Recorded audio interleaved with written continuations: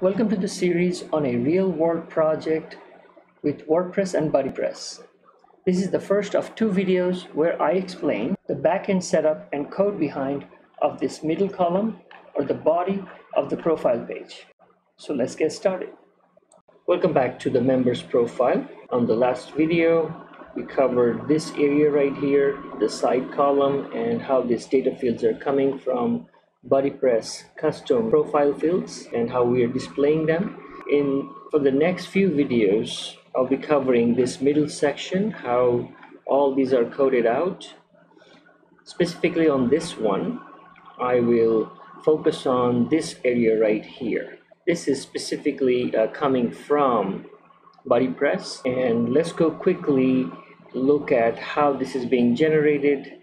Like always, let's first check which template this part is coming from,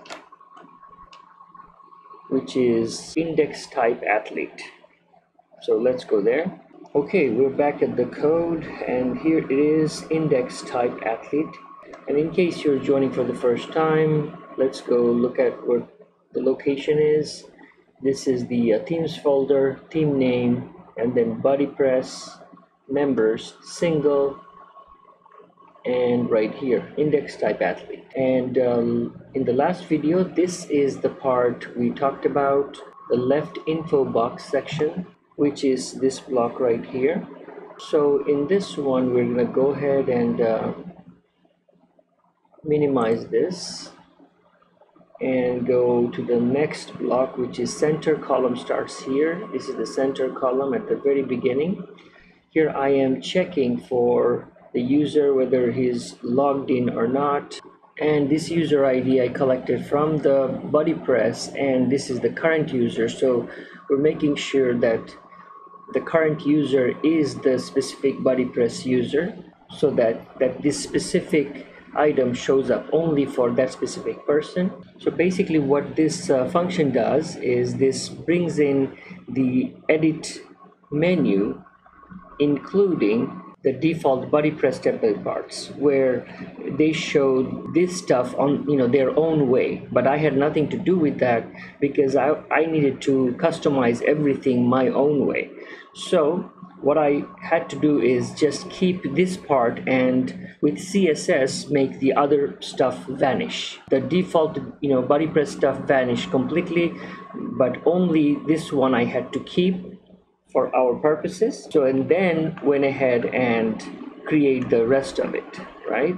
And before I go any farther down, let me first go over the functionality of this part. Basically, last time we saw how we bring in all these custom fields, right? So let's go back to the WordPress backend to understand better. So here we went our athlete, Brent Summers, an extended profile, and in the extended profile we found all these custom fields, right? And to create them we had to go under user and profile fields, and this is where all the fields are set up and their permissions are set, right? That being said, this was not the main purpose of these fields. The main purpose of these fields are to display them right here when you click on edit. This is all those tabs you saw. This is where they actually show up when the user or member is logged in.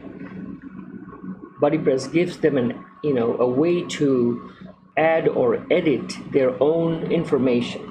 For example, all this stuff here, we saw that before, that members bio section had all this info, right? So if I click on members bio,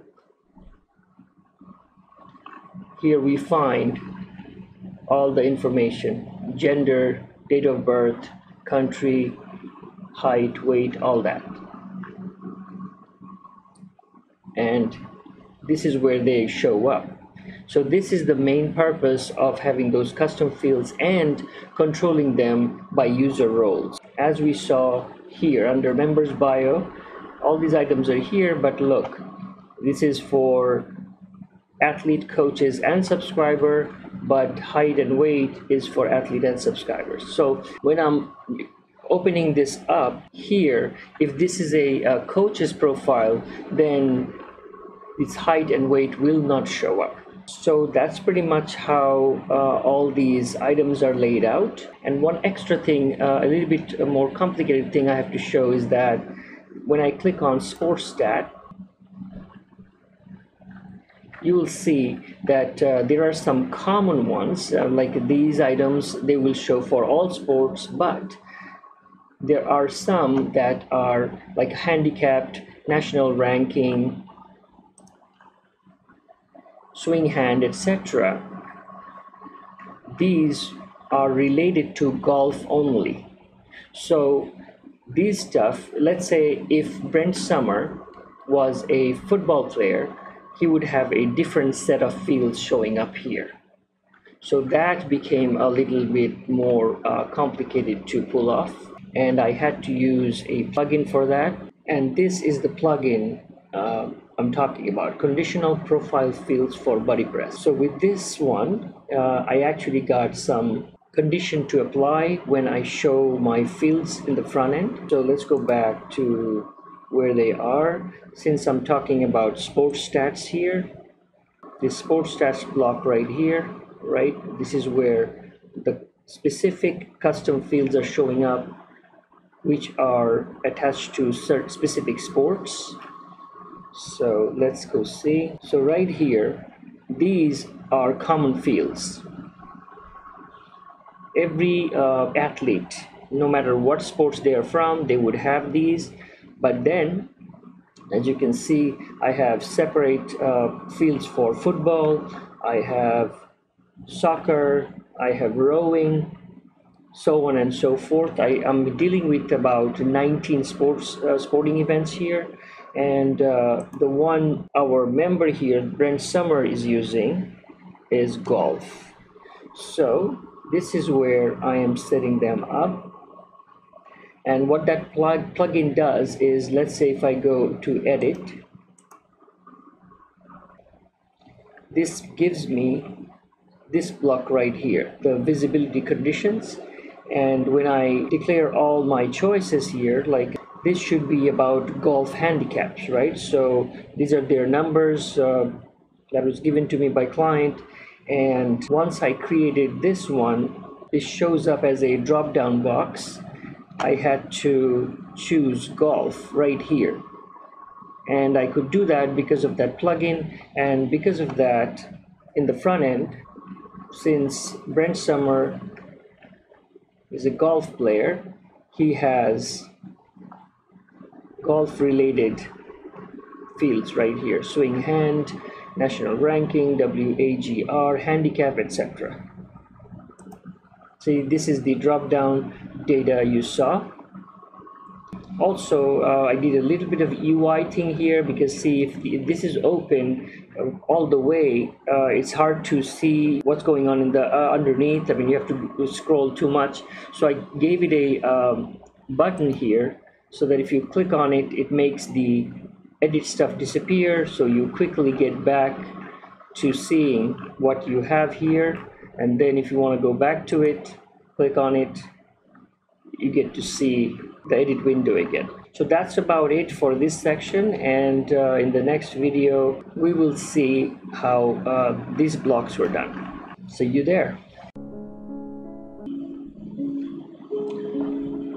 Thanks for watching. If you like this video, please smash the like button and the subscribe button. This will help me bring more free contents like this to you every week. Thanks again.